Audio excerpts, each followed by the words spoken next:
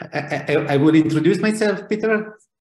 Yes, introduce yourself, yes. Yeah, just a couple of words. I'm professor of history of science at the University of Bologna, and at the moment we are at the very final phase of an RSC project called Alchemist. You can see it in the slide, in the first slide, which is devoted to the history of Greco-Egyptian alchemy, and this is basically what I'm going to present today, a part of the research that we have been carrying on in the past 5 years in the framework of this project. And thank you very much, Peter, for inviting me to give this talk. It's a pleasure to be here, and I hope to be clear, and then there will be time for some questions at the end of the talk. Whenever you want. I'm going to put your questions. Can I just say, put your questions in chat, people. We won't be having oral questions at the end, but Matteo says he'll be able to read the chat and answer your question from chat. If for some reason he can't see them, I'll read them out to him. But thank you. As I say, put your question in that little thing at the bottom called chat. Thank you very much. Matteo, please now begin. Okay, perfect. So the title of my talk today is, the topic is Greco-Roman alchemy, as Peter was sharing by email. The full title is Alchemy in the Greco-Roman Egypt, the early development of chymeia and the transmutation of metals. And as we shall see in a moment, basically, and the term chemistry, as well as the ancient term alchemy, stems from an ancient Greek word, namely chymeia, with different Byzantine spellings, chymeia, chemia, or chemia, actually. And this term, chymeia, was first introduced by the Greco-Egyptian alchemist Zosimus of Panopolis in the 3rd century CE. Basically, Zosimus used this word in the framework of a wider discussion on the boundaries of this craft of alchemy. Actually, is a techne according to the Greek vocabulary. An alchemical book, he claims, must not only explain how silver can be turned into gold, but it must also include a wider spectrum of practices that could produce a variety of chromatic transformations in all kinds of metals. According to the Byzantine lexicon Suda from the 10th century, also the same term chymeia was used to refer to the 28 alchemical books written by Zosimus, which had been grouped together under the general title of Chemeutica. You can read it in the slide. Chemeutica means basically books on chymeia, so on alchemy. And according to this entry, these 28 books were basically addressed to one of the pupils of Zosimus, called Theosebeia, and where actually each book was marked by a letter of the Greek alphabet. We will see it better in the next slides. The main topics covered by these books by Zosimus were firmly rooted in a rich technical and artisanal tradition, which alchemy inherited and reshaped when it took its first steps in Greco-Roman Egypt. Already in classical antiquity, a wide range of artisanal practices exploited properties of the natural world that we would call chemical today. One can retrospectively detect a variety of chemically relevant passages, so to speak, which are scattered in many Greco-Roman texts dealing with different technologies, from metallurgy to pharmacy, from dyeing techniques to cosmetics. However, the variety of the described procedure is so wide that it would be risky and perhaps anachronistic to reconstruct some supposed classical view on chemistry as a unified and well-defined field of inquiry in the Greco-Roman world. Against this fragmented picture, one must observe that some practices started to be grouped together in the first centuries CE in Greco-Roman Egypt basically by a group of authors who started to recognize a specific set of technologies as a set of, let's say, as a consistent set of practices that we might call alchemical practices.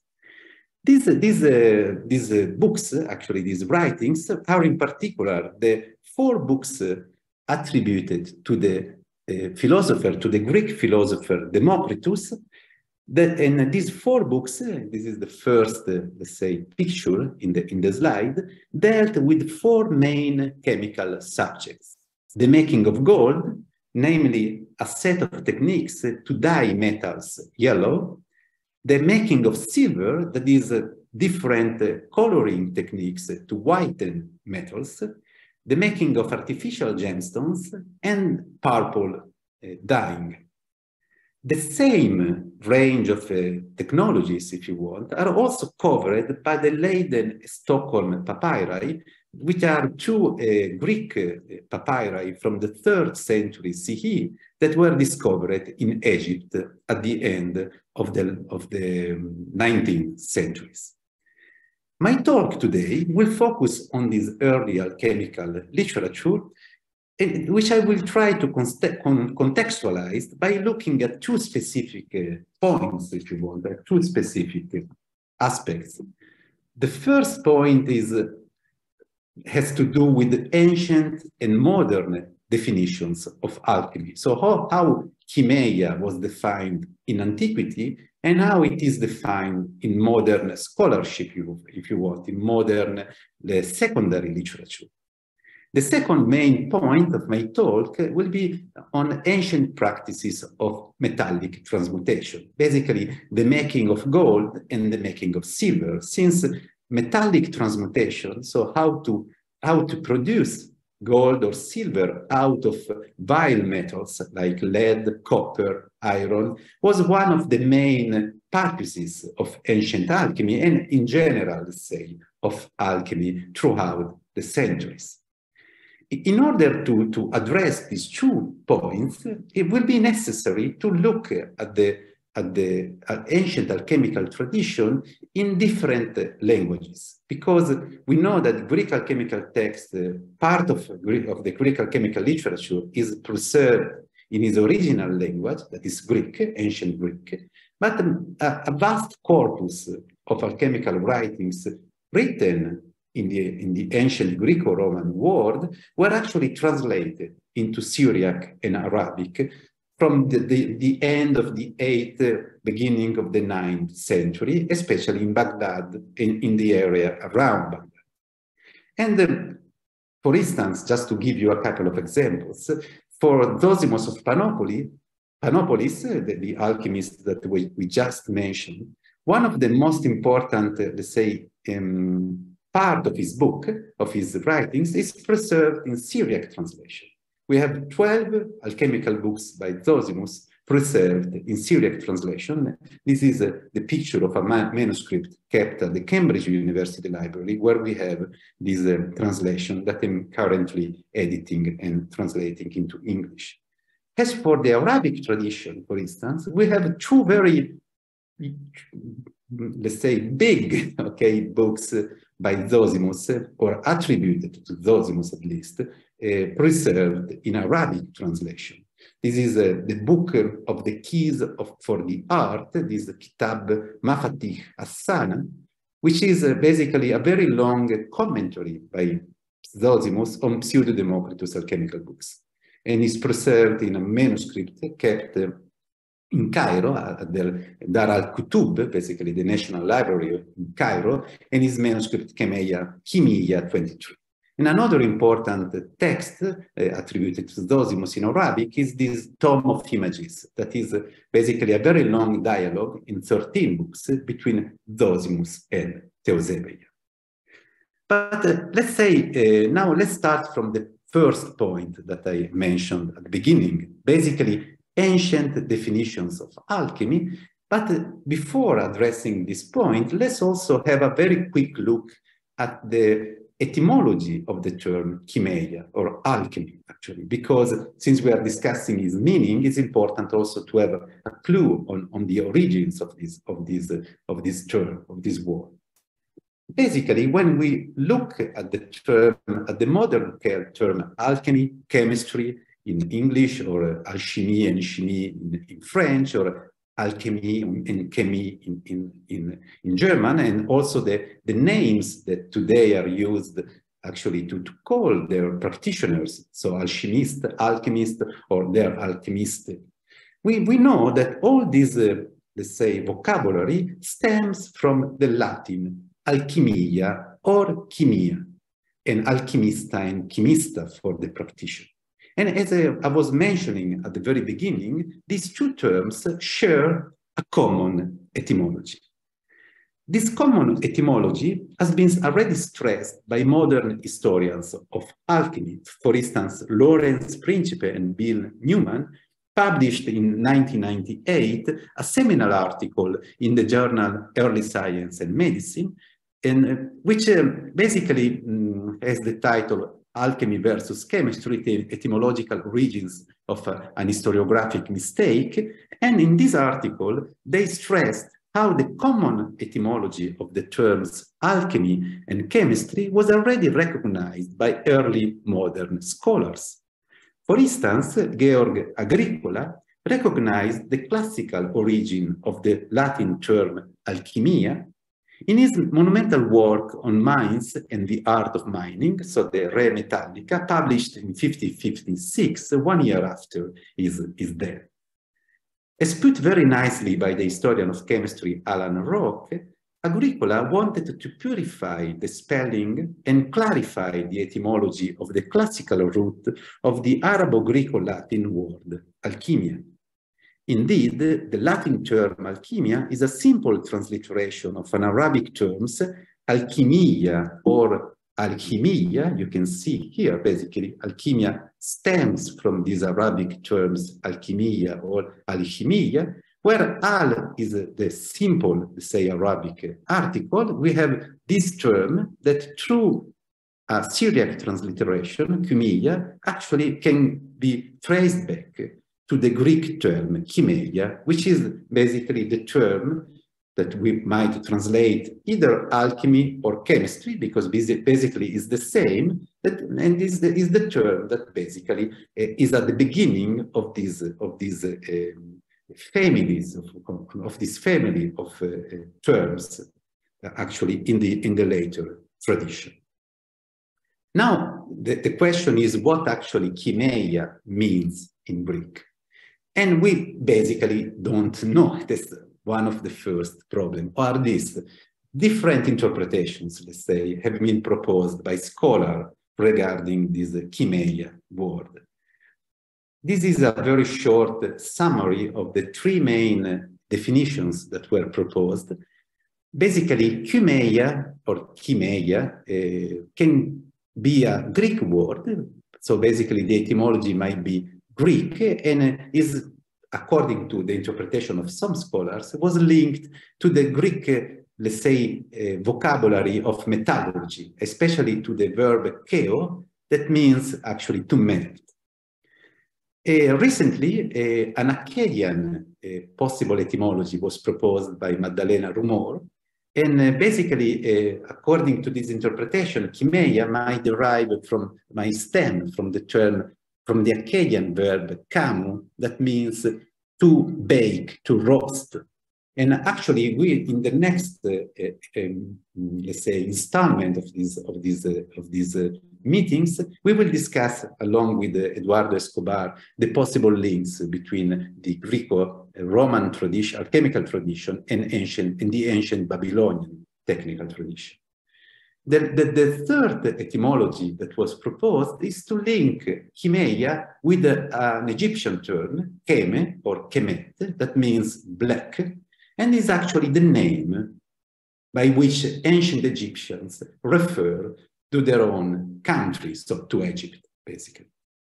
And this third etymology is particularly interesting for us because basically this etymology points to the place, to the country, Egypt, where actually the earliest alchemical treatises, like the text by Pseudo-Democritus, by Zosimus of Panopolis, were written between the 1st and the 3rd century CE.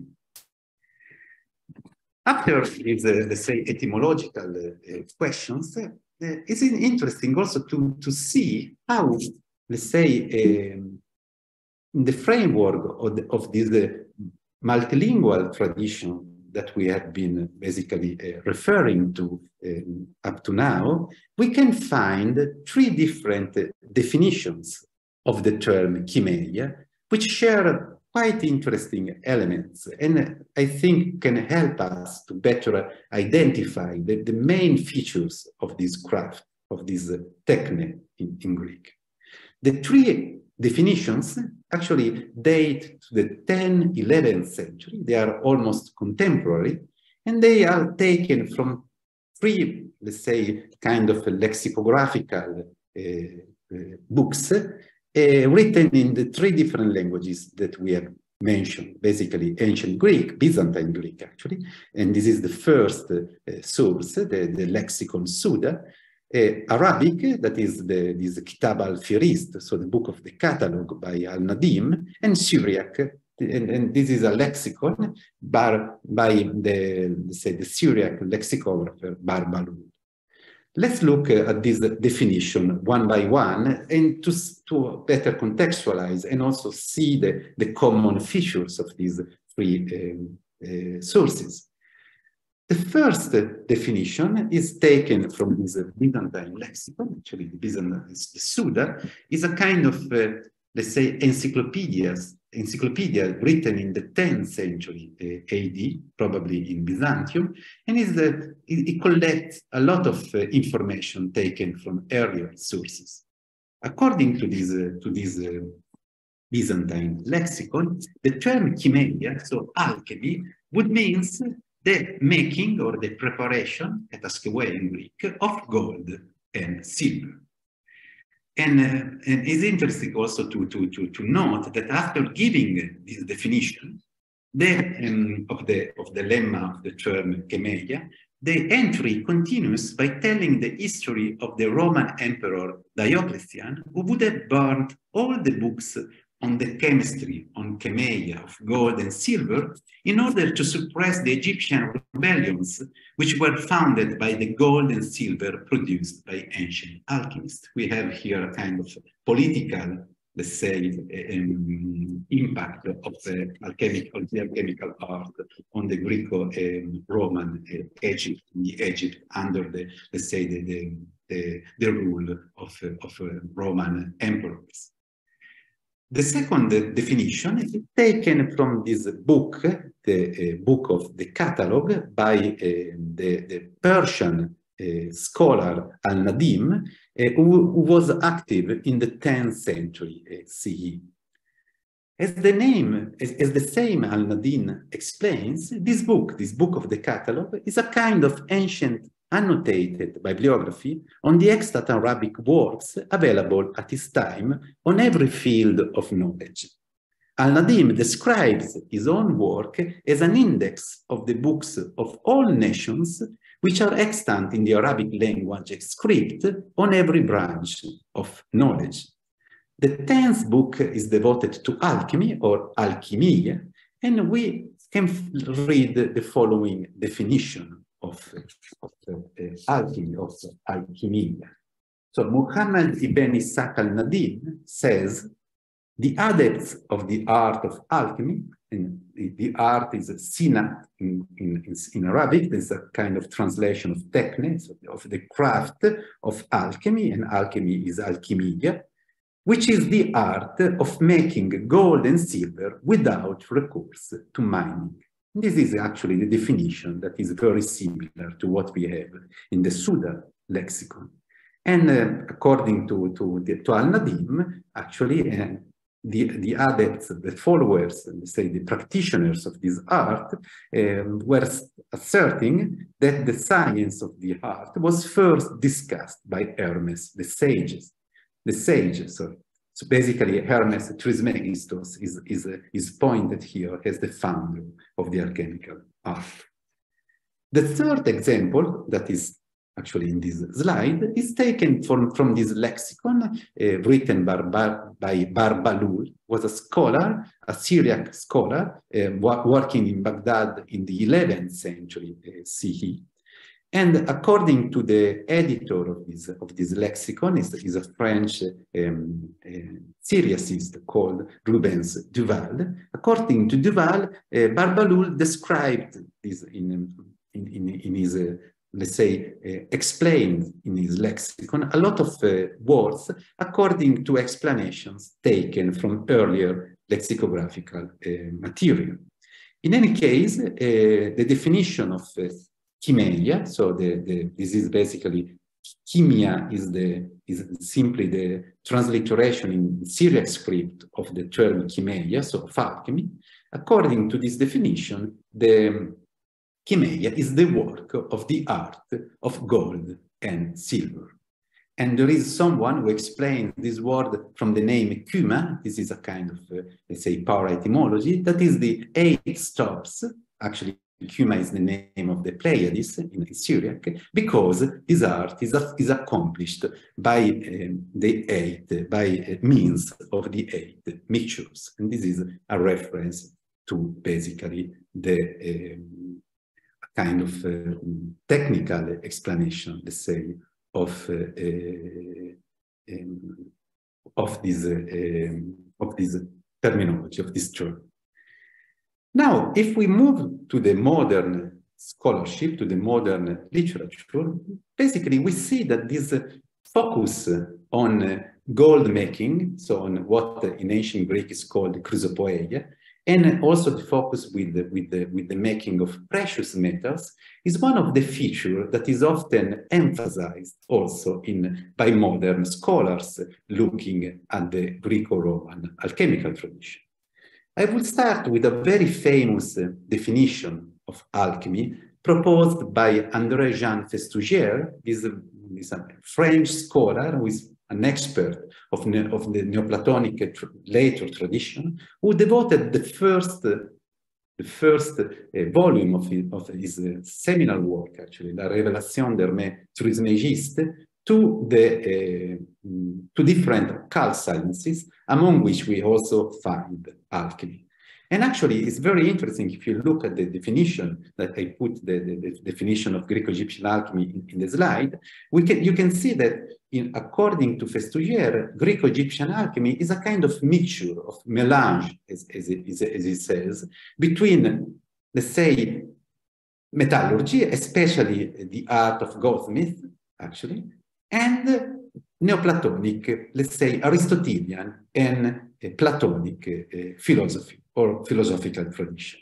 So we have let's say, the practical component is metallurgy with a special focus on gold or on the working of precious metals, and the theoretical component is a kind of melange of Plato and Aristotle with some reverie mystique, actually, so some kind of, let's say, mystical dreams, if you want, according to Festugière's definition.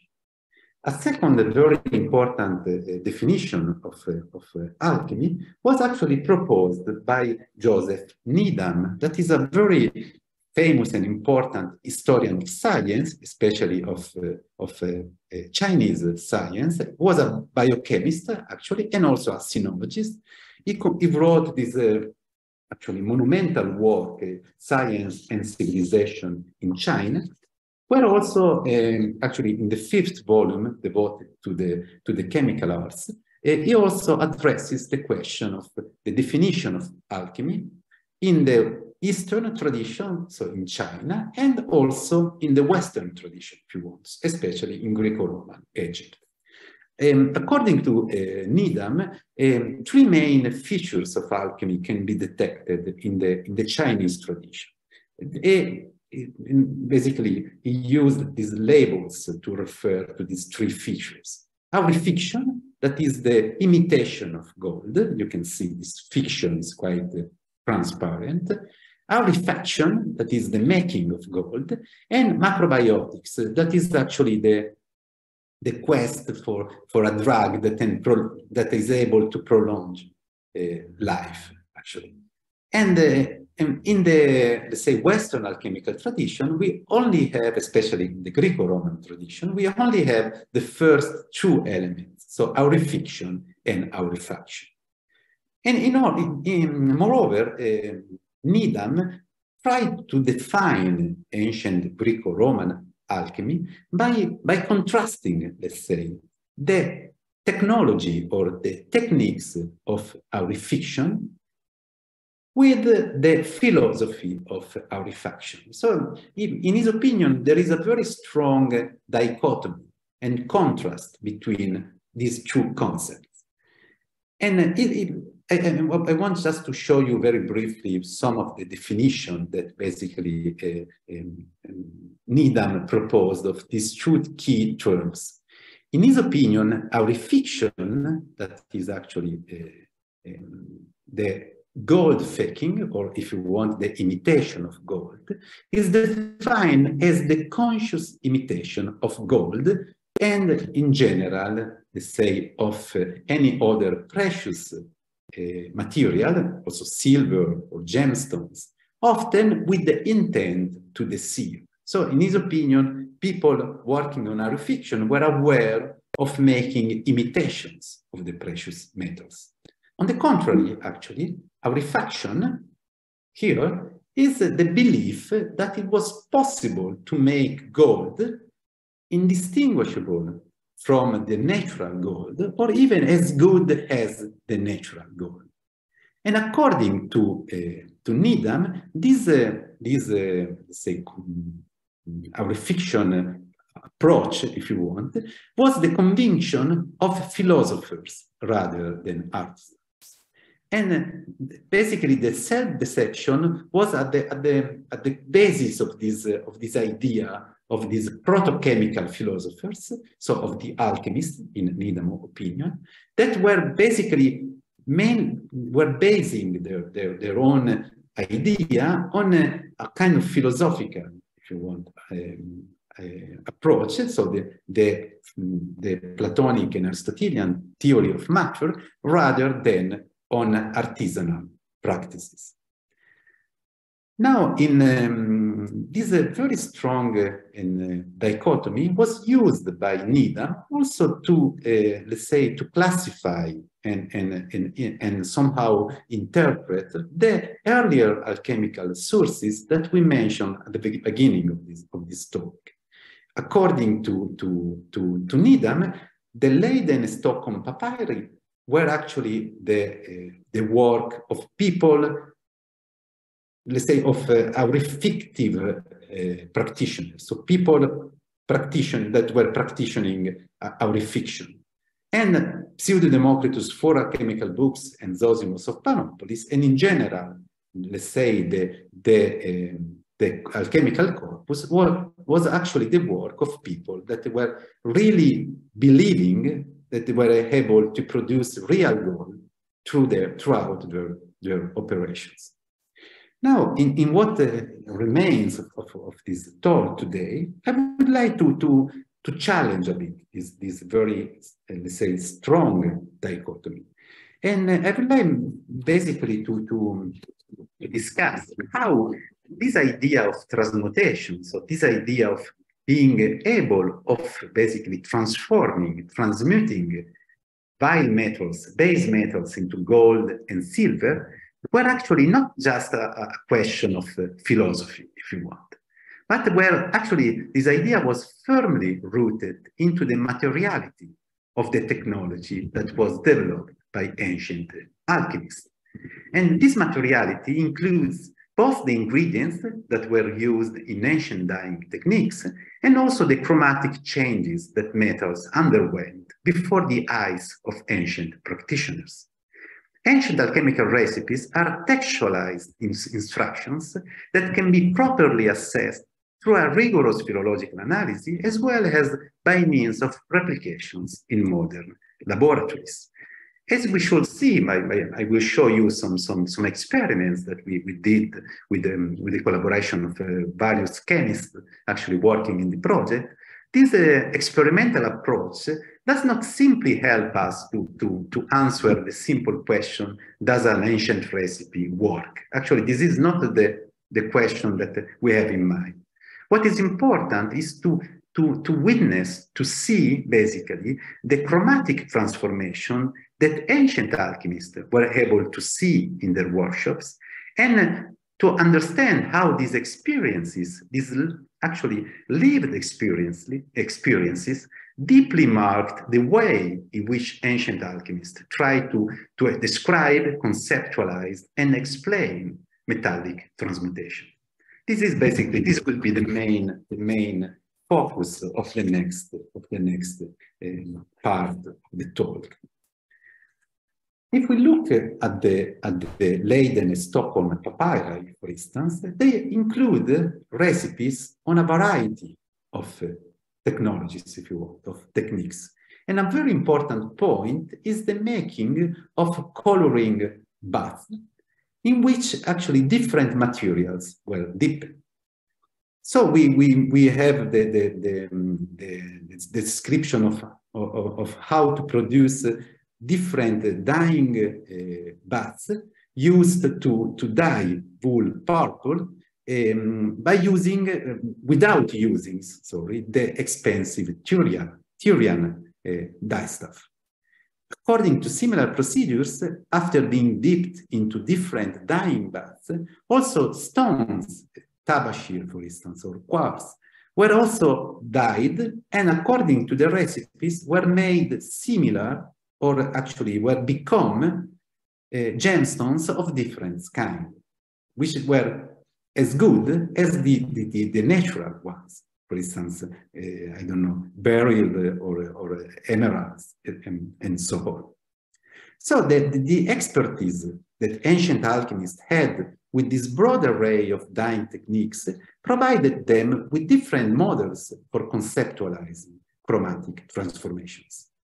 The using of dyeing baths in which to dip textiles or stones allowed ancient practitioners to work with a broad spectrum of colors and nuances, and also to basically to discuss how these different dyes could change not only the color of the material that was treated, but also the nature of the material themselves.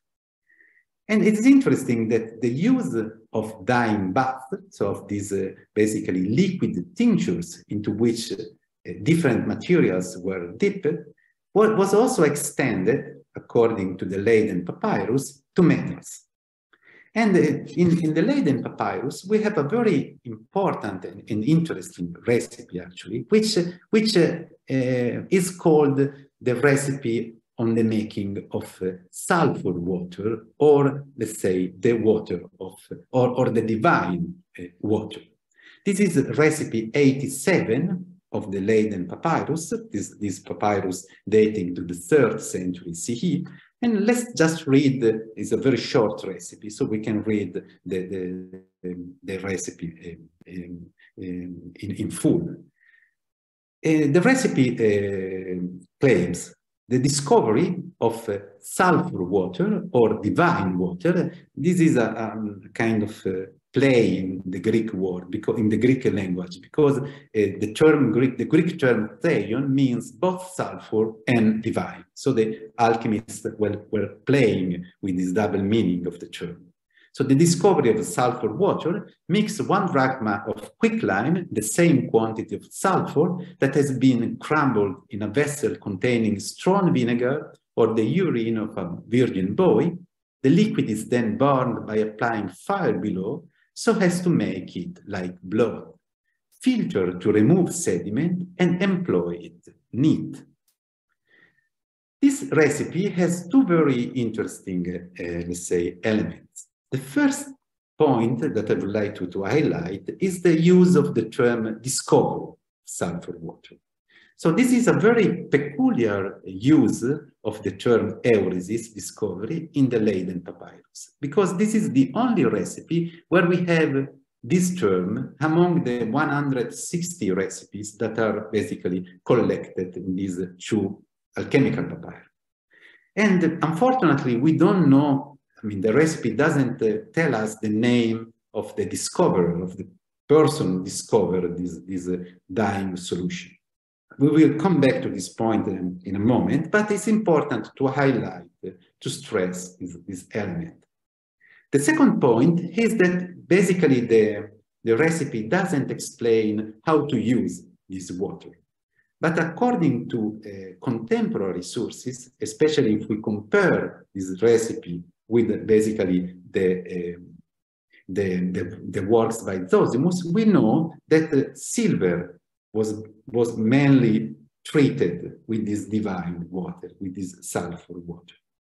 We actually tried to in different steps, actually in different moments, we tried to replicate this recipe, to test this recipe in laboratory. This is actually a work that we are carrying out both in Bologna at the Department of Chemistry with different colleagues, Luciana Ini, Marianna Marchini, Giacomo Montanari, who are working in the framework of the RSC project. And part of these replications were carried out in the laboratory of the Johns Hopkins University with Professor Lawrence Principe, that I'm sure many of you already know is a pioneer in the replication of alchemical recipes. And if you look actually at the recipe and we follow the instruction of our recipe, we mix the sulfur and quicklime in urine and vinegar, and after boiling and filtering it, it was actually possible to make a solution that, as the recipe claims, is as red as blood. You can see actually the true solution basically made with urine or with vinegar in the picture in the slide. We also tried to use this solution to dye, to transform, if you want, a silver coin into gold. And after a little practice, it's actually possible to dye a silver coin, as you can see here, in a color that is very similar to gold. This half of the coin was actually dipped into this, let's say, red divine water. We will come back in a moment to some technical details of this replication. For now, I would like to highlight again how the recipe in the Leiden papyrus basically stresses that this water of sulfur was discovered by someone without specifying the name of this author. So it's difficult actually to understand who is the discoverer, or the first person who used this divine water. But we have some elements that might point to the work of Pseudo-Democritus, to these four alchemical books attributed to Pseudo-Democritus as a possible candidate, if you want, for the discovery of this let's say, divine water. In fact, in the two books on the making of gold and the making of silver, Pseudo-Democritus draws this very sharp distinction between taxeria, so basically the dry drugs that were used to dye metals, and from this term xeria, actually, we have the modern elixir through an Arabic, let's say, translation as for chimia, alchemy. And the second category, let's say, of substances that was distinguished by Pseudo-Democritus is hoi domoi. Domoi means sauce, basically, or soup. Is a term that was borrowed by the kitchen vocabulary in alchemy, and is used by Pseudo-Democritus specifically to refer to liquid ingredients, to liquid drugs or dyes. Now, this distinction between, let's say, dry and humid or moist drugs was used by Pseudo-Democritus in his classification of the recipes. So recipes in the two books are divided into two parts, the ones that basically are based on the dry drugs, and the recipes based on liquid drugs. But we also have lists of ingredients at the beginning of the two books that are divided according to this classification. And if we look at the list of, let's say, of zomoi, so of the liquid drugs that were used to dye metals, we have a very long list of let's say, ingredients, but we have also water of quicklime and water of pure or untouched sulfur, which are the two main ingredients, basically, of the divine water. And in another catalog, actually, Pseudo-Democritus combines the two waters, and actually it talks about water produced, sulfur water produced with quicklime. So we might consider that this technology of divine waters was somehow linked to the sections of Pseudo-Democritus, where he described these dyeing techniques based on the use of zomoi, of liquids. And actually, if we look at the works by Zosimos of Panopolis, we have in the Syriac translation a full book devoted to the use, to the technology of divine water, of the water of sulfur. Actually, is in Syriac is Mia de Kibrita. And in this book is the 9th book of Zosimos of Panopoli, preserved in Syriac translation. And actually, this book is opened by a catalog of liquids, of waters, that is very similar to the catalog that we have in the Pseudo-Democritus alchemical books. Moreover, actually, Zosimos also reports in the same section a full recipe of this water of sulfur that is basically almost the same or very similar to the recipe that we have in the Leiden papyrus. So we can see basically how this kind of technology was transmitted throughout the centuries. It was passed from a source to another, from an alchemist to another, with a very slight, small changes. For instance, if you look, I won't read the full recipe, it's a bit long, but if you look at the recipe, you can see that the ratio between quicklime and sulfur is a bit different. It's not 1:1, but it's 2:1. And also the kind of ingredient, of liquid that is used is not urine or vinegar, but it's simply water. We also replicate this recipe by Zosimos in Bologna, actually, and this is the kind of red water that you can produce, and also the kind of, let's say, dyeing procedure, or the color that you can achieve, this golden color that you can achieve, you can see on a silver coin dipped into this dyeing solution. Now, in terms of the procedure, actually, this procedure consists in heating 150 Celsius degree for almost 2 hours, a solution containing calcium oxide and powdery sulfur in water. After the addition of calcium oxide to the water solution, it is necessary to wait for a few minutes in order to have the conversion into calcium hydroxide. The ratio between calcium oxide and sulfur here is 2:1. At the end of the reaction, when the solution turns reddish, as you can see, it is filtered when it's still hot, and the silver coin, when well cleaned, is dipped into this filtered hot solution, and the result is the formation of this goldish layer on the silver coin. Basically, this divine water reaction yields the formation of polysulfide, of calcium polysulfide. When they react with silver, The reaction leads to the formation of a thin layer of silver sulfate. Now silver sulfate is black.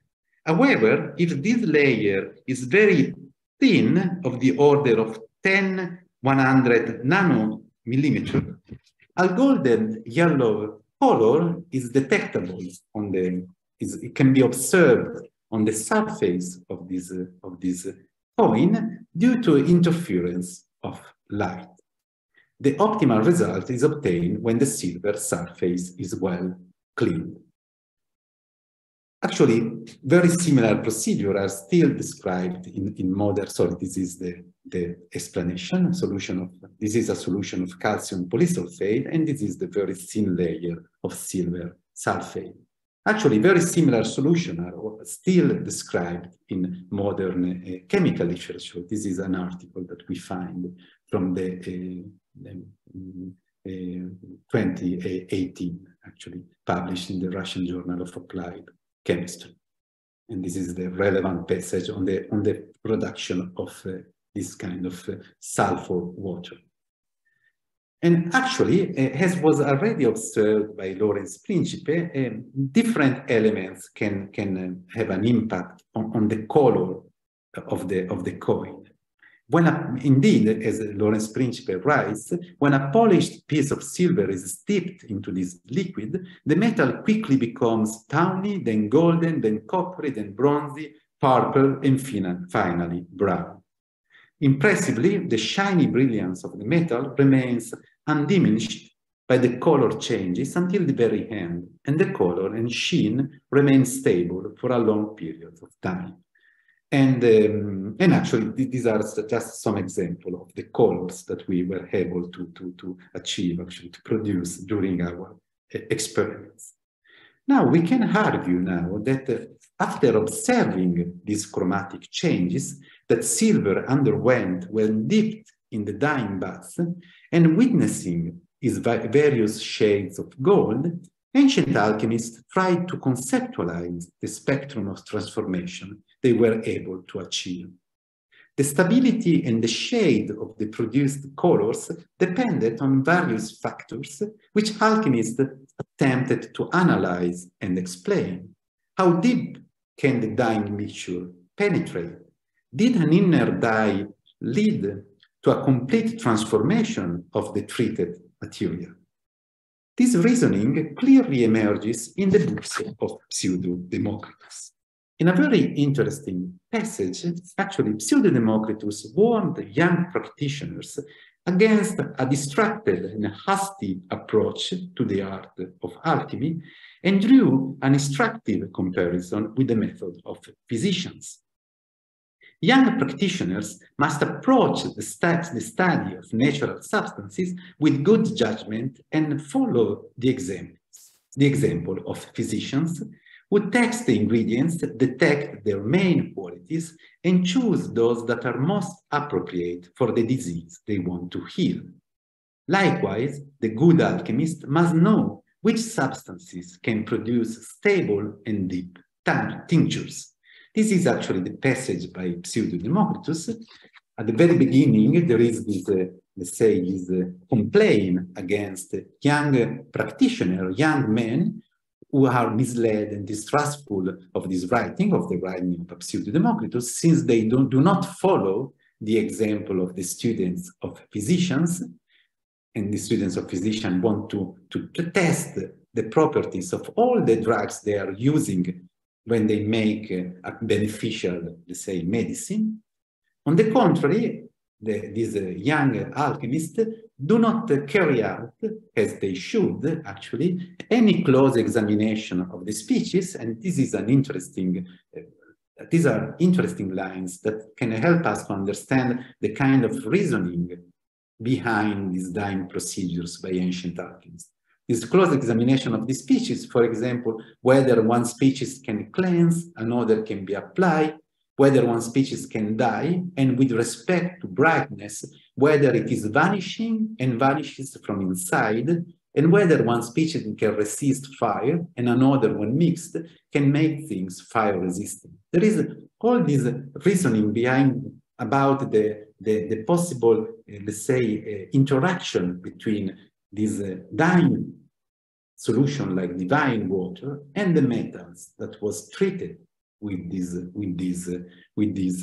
solutions, with these waters or alchemical waters.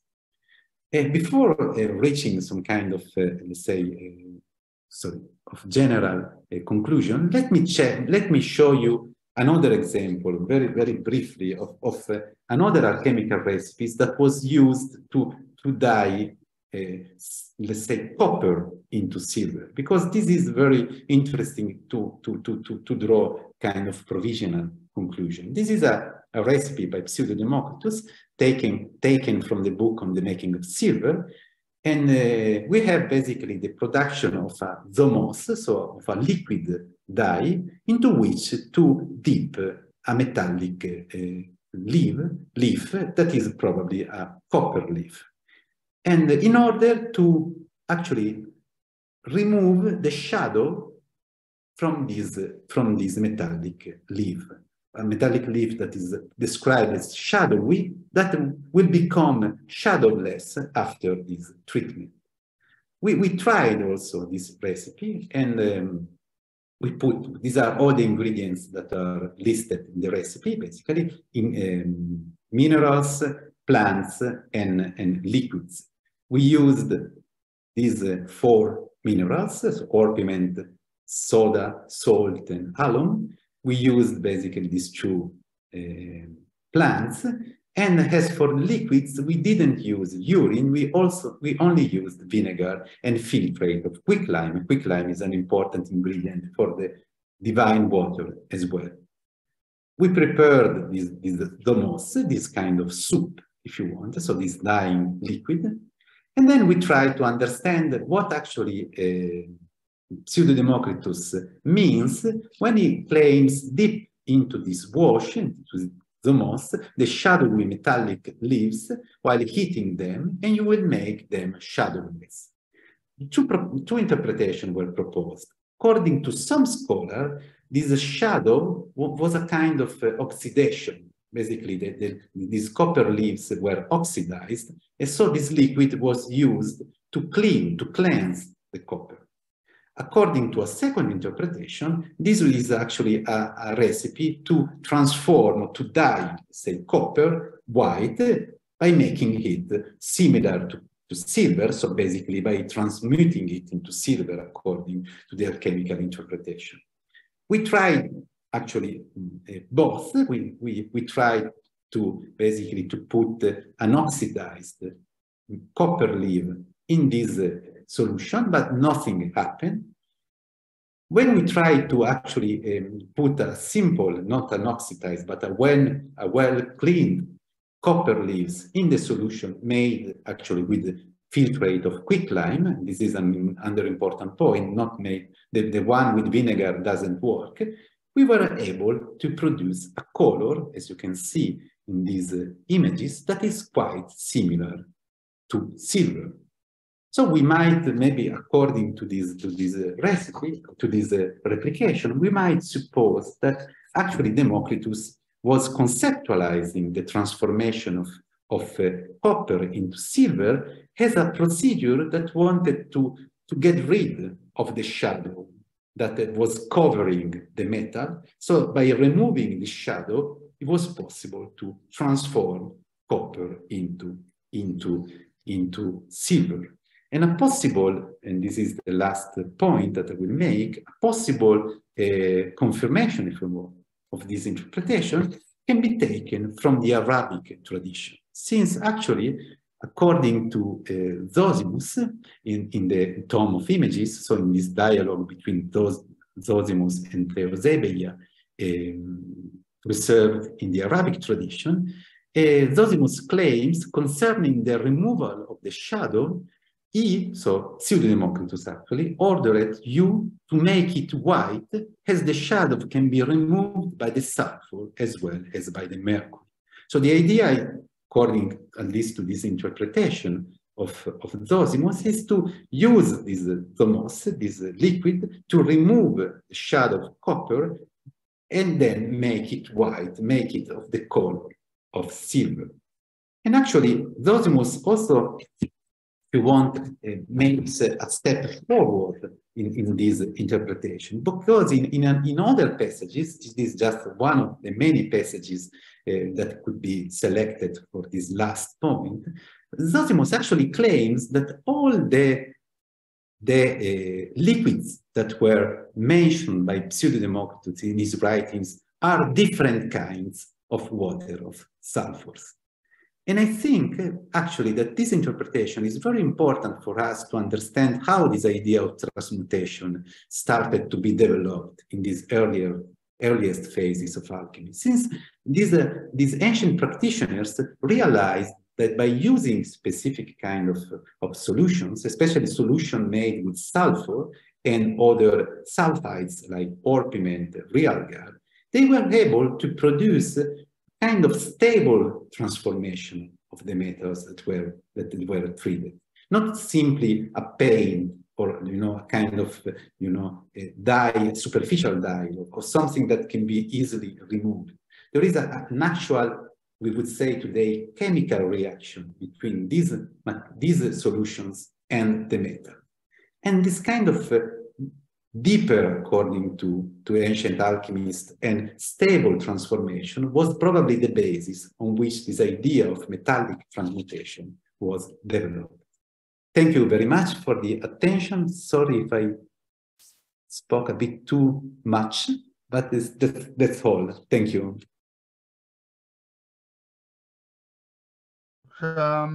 Matteo, for that wonderful talk.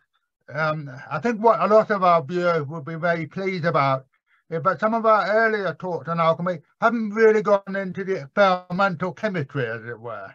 So I think that we'll have probably have several people in this audience, I'm thinking particularly of you, Jeff Seaman, who will be very pleased to see some real chemistry taking place. So thank you very much for that. Wonderful illustrations as well. I was very impressed by the quality of your illustrations. Now, Matteo, can you read the chat, okay, or shall I read them out for you?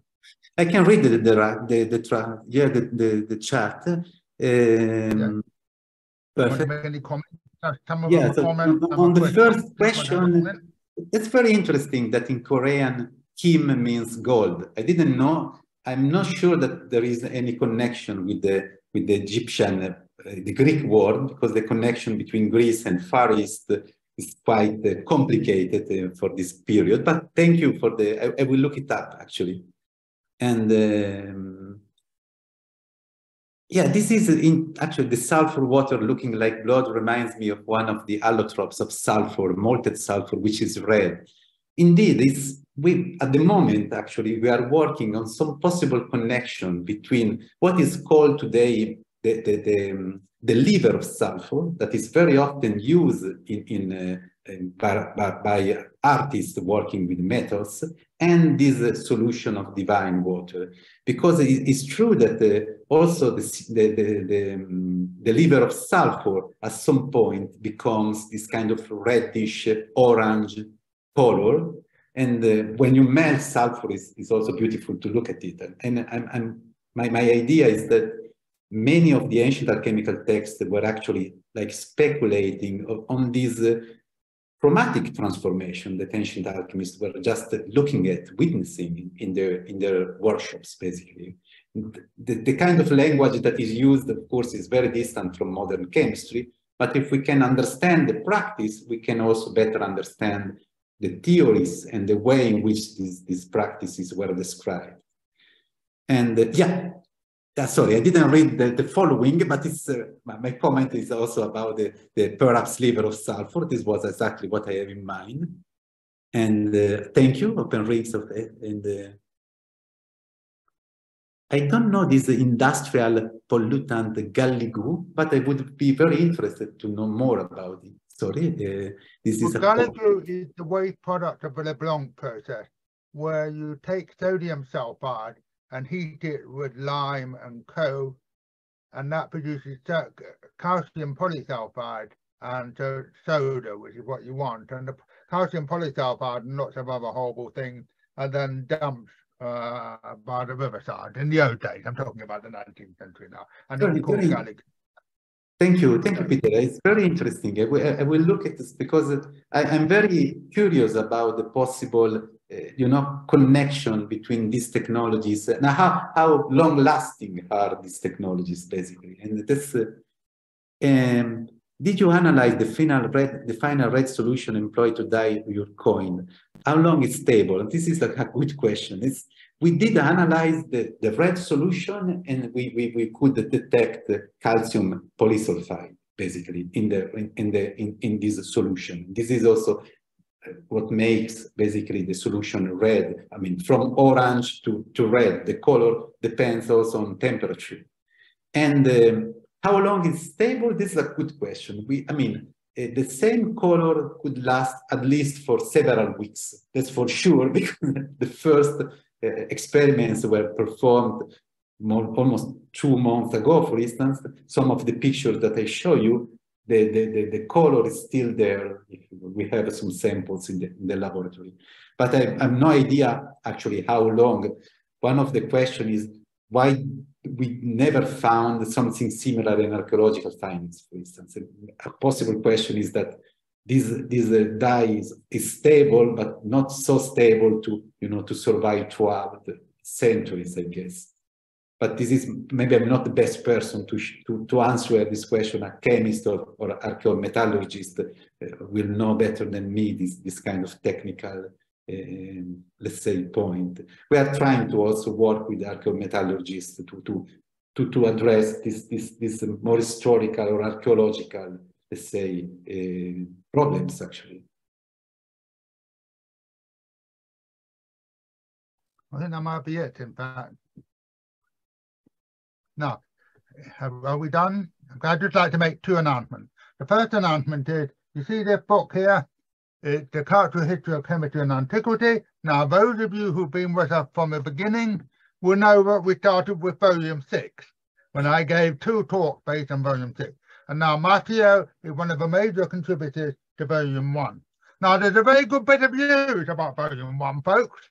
And that is, it's a very expensive volume. At the moment, you would have to fork out about £350, $400 to get the whole set of 6. It will be broken up eventually. It probably will be remaindered eventually.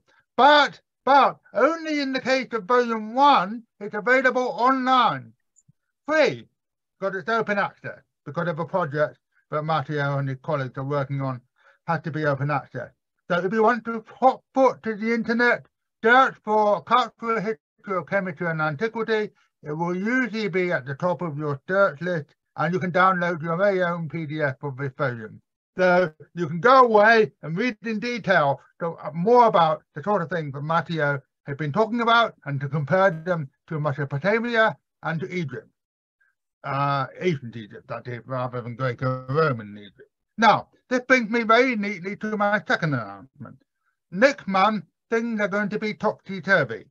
Instead of having this kind of talk, this historical talk on the fourth Tuesday of the month, it will be on the 3rd Tuesday of the month. So it will be at the normal time for our normal talk. The reason for this is that Matteo is going all the way to Vilnius for the International Conference for the History of Chemistry next month, so he can't make the 23rd. So he'll be talking with a colleague of his, Eduardo Esteban, on the 16th of May, and they'll have an absolutely fascinating question to answer. Where did chemistry begin? So they will be debating between themselves, did it start in Mesopotamia? Did it start in Egypt? Can we actually trace where chemistry actually began? So please join us for that talk on the 16th of May. But don't go away, because on the 23rd of May, instead of this normal series, we have our normal talk, which will be by Jeff Rayner Canham, who incidentally has just been awarded the ACS Award in the History of Chemistry with his wife. And he will be talking about the woman chemist Harriet Brooks, who was active in the early 20th century. So please come along again on the 23rd of May to hear Jeff Rayner Canham. And if you remember him talking about the Inuit last year, he is a very good speaker. So we'll have 2 excellent talks coming up next month. Please join us. And in the meantime, thank you very much again, Matteo, for such a wonderful talk with lots of experimental detail. And thank you, everybody, for coming along, and a good afternoon or good morning, wherever you are, and goodbye for now. Bye, everybody. Have a good time. Thank you all. Thank you, Peter. Bye. See you next month. Thank you very much.